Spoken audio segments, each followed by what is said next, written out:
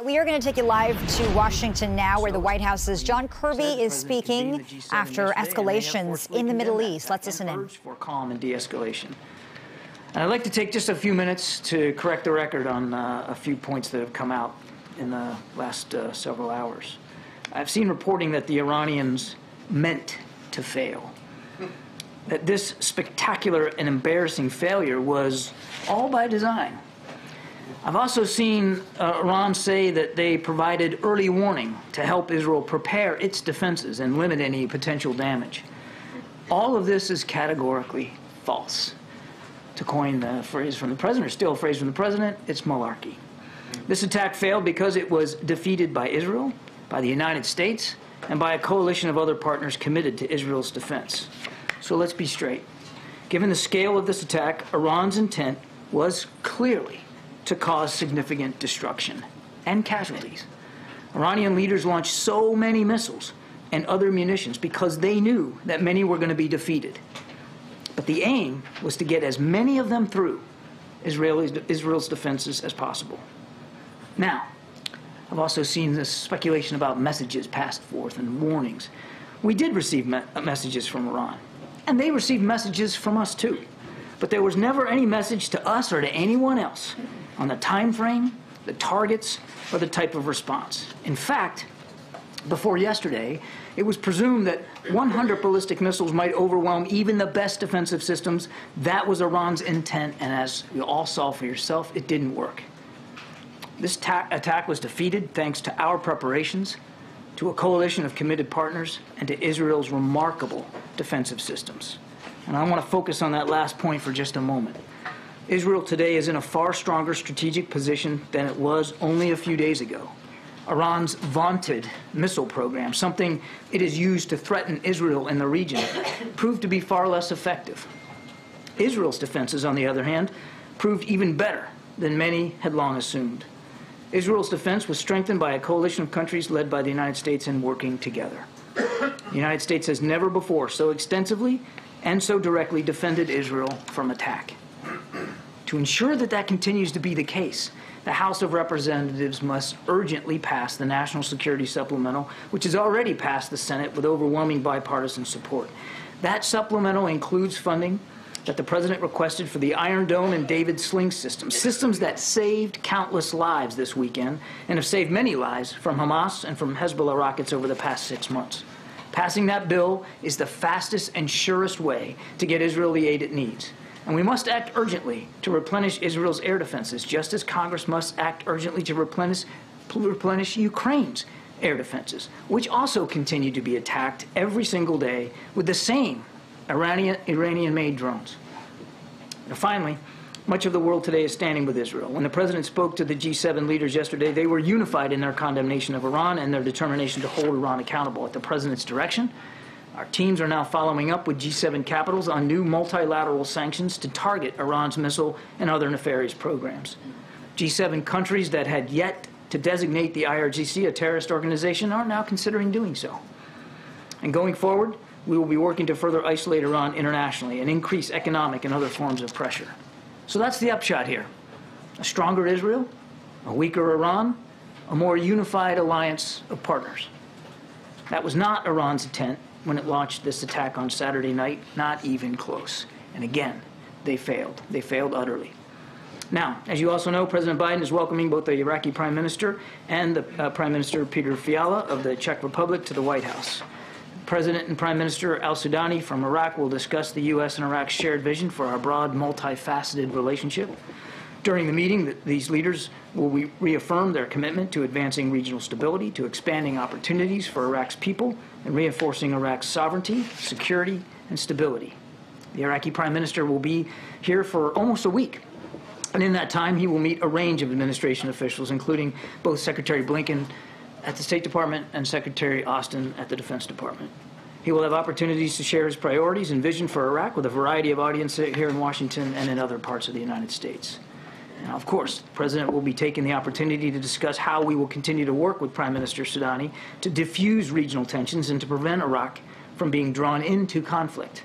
Iraq, the President firmly believes, is central to the region's stability.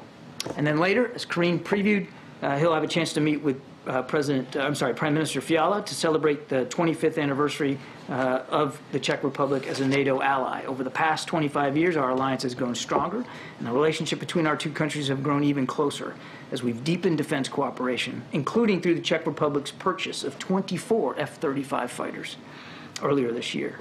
The President will congratulate the Prime Minister on legislation that Czechia recently passed, requiring it to spend at least 2% of its GDP on defense, which, as you know, is the NATO goal. The leaders will also discuss their strong support for Ukraine, and the President will thank the Prime Minister for leading an effort to help secure nearly 1 million rounds of ammunition for Ukraine. And one more thing, if you'll just bear with me, I'm almost done. Today marks the one-year conflict in Sudan. Since fighting erupted a year ago, civilians have been forced to bear the brunt of this senseless conflict. Thousands have been killed and wounded. Women and girls have been kidnapped and assaulted. Hundreds of thousands of families have been displaced. Communities and livelihoods have been utterly destroyed. And famine now is threatening to take hold. That's why the United States continues to commit resources to create conditions for a potential peace process, to hold accountable actors who are seeking to sow more violence, and to assure that humanitarian assistance reaches the civilians who urgently need it. We reiterate our calls for all parties in this conflict to lay down their weapons and put an end to this intolerable violence for the future of Sudan, but most of all for the future of the Sudanese people. Thank you. Appreciate your patience.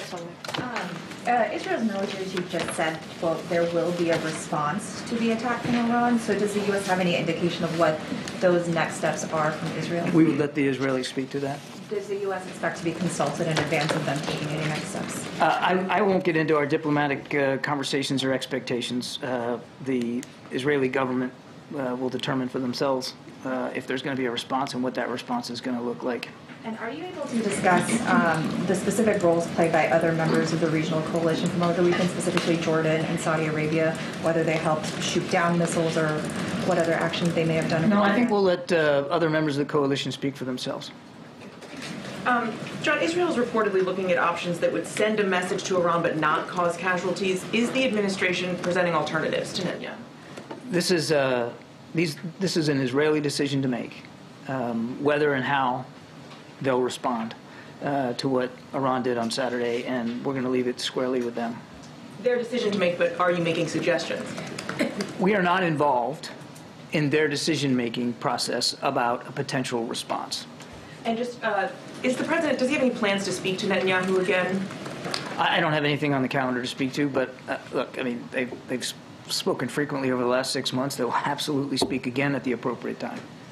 Thank you, Karine. John, just one day before the attack, President Biden issued a warning to Iran, don't, and now the U.S. is not taking any part in an Israeli reprisal. So does that signal to Iran that it can defy the U.S.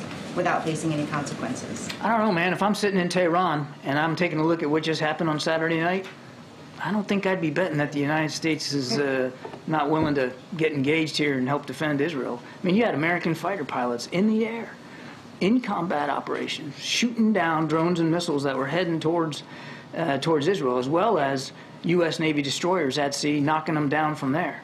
So the message should be very clear to anybody. When the president says we're going to take our commitments to the region seriously, when we're going to help Israel defend itself, we got skin in the game, and we proved that. I understand what you're saying about deterrence, but what about consequences? As I just said, and Karine also led in, he had a conversation with G7 leaders. He'll be engaging with other allies and partners.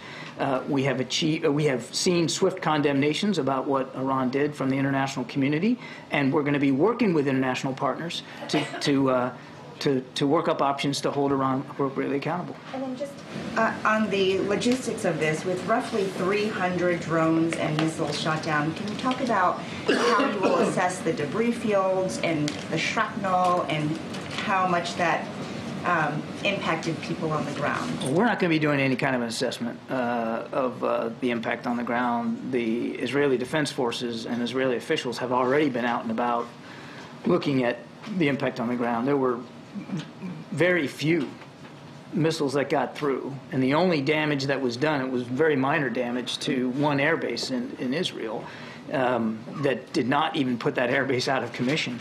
The Israelis have already spoken to this. I believe they've already released imagery of some of the things they found on the ground. Sadly, a young girl, an innocent civilian, less than 10 years old, was severely wounded. That was the only casualty that we're aware of. Thank you, John. Thank you. John, a couple of questions on Iran and then on Iraq on the Prime Minister visit. You just said that the White House was not informed of the timing of the Iranian attack on Israel. But the President told us that the attack is going to be sooner than later, and almost a day after the attack happened. So just can you explain this one? I never said we didn't have an idea. I never said we didn't have information that we could act on and speak to our Israeli counterparts about. What I said was, Iran never delivered a message giving us the time and the targets. The exact time.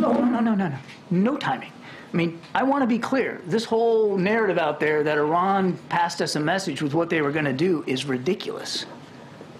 Do you believe that Iranian nuclear sites is a legitimate target? I'm not going to get into targeting discussions here from the podium.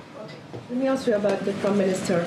Is the White House satisfied with the way that the Iraqi government is reining in the militias in Iraq, considering they are one of the proxies of the Iranian regime? We're gonna have an in-depth discussion with the Prime Minister and his team about the continued activities of militia groups in Iraq, and we'll reinforce our views about how seriously we take the force protection of our troops and our facilities there, and we'll also expect, I fully expect that we'll talk with the Prime Minister about the counter-ISIS mission in Iraq and its potential future. And finally, just when he said in the spirit of partnership, we disagree with the United States, and he mentioned something like we need a new system for international law, to respect international law, international humanitarian law, protection of civilians, and diplomatic missions. So he's hinting at the Israeli attack in Damascus. He's also hinting about not doing enough to respect international law.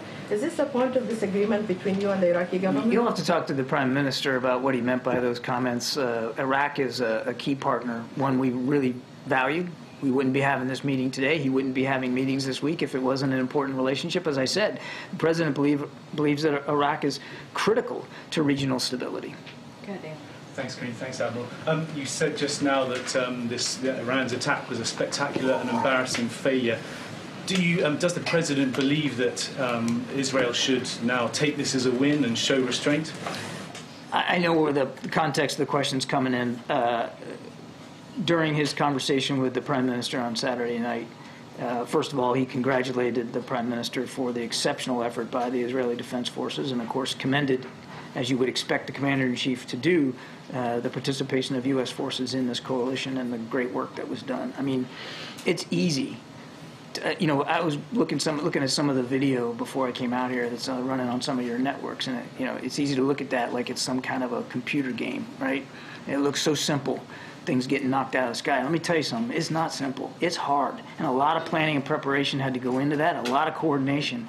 And the President talked to the Prime Minister about that. He also noted that this was an extraordinary success, a military success, and that success alone, just for itself, speaks volumes about Israel standing in the region, that they don't stand alone, that a coalition came to help them defend themselves. It also says a lot about Israel's military superiority, and it says just as much about Iran's military inferiority when it came to this particular set of attacks. And the President urged the Prime Minister to think about what that success says all by itself to the rest of the region.